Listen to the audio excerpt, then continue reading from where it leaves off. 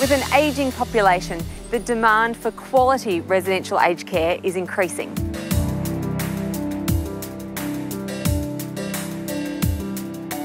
Gardens like these are becoming increasingly more important in a residential care home. Definitely. As traditionally we've seen, a lot of aged care facilities have just been leaving people inside. And you can see that people really diminish in getting depressed and they're just not happy.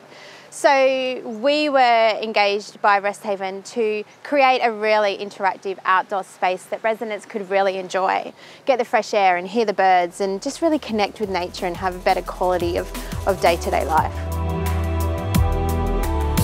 So how is the garden used? So our role as the designer was to really collaborate with our client and understand what kind of activities and use they really wanted to engage in out here.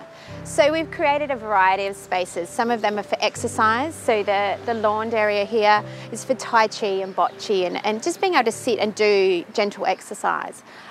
We have a spiritual area which is down behind us, and that's a space to contemplate, just have time out, get away from your neighbours as such.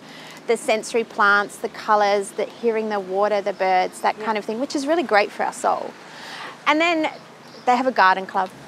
And so having opportunities where residents could really engage in gardening and come out and prune the flowers and pull the weeds and that kind of thing. Giving that sense of ownership and individuality where in a residential care home, you quite often don't have your own space. Yeah. And residents would have come from a home where they had their backyard.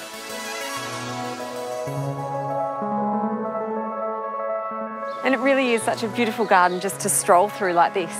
Oh, definitely. We've got residents who love walking. Yeah. So as the designer, we really wanted to facilitate them, give them nice places to stroll.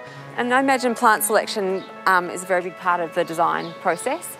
Yes, because sensory stimulation is really important. So we use the plants as a tool to really tap into our sense of smell, sound, sight. So there's a lot of colour and texture through the garden. You'll see lots of flowers, seasonal change, so the autumn leaves will come out, the spring blossoms come out, and it really shows that time goes on, and quite often time gets lost in a residential care facility. So the garden really shows that time goes on no matter what's happening with your life.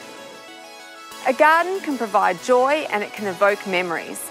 More than that, it can provide respite and give independence. And what Tara has achieved here in this small space has had a very large impact.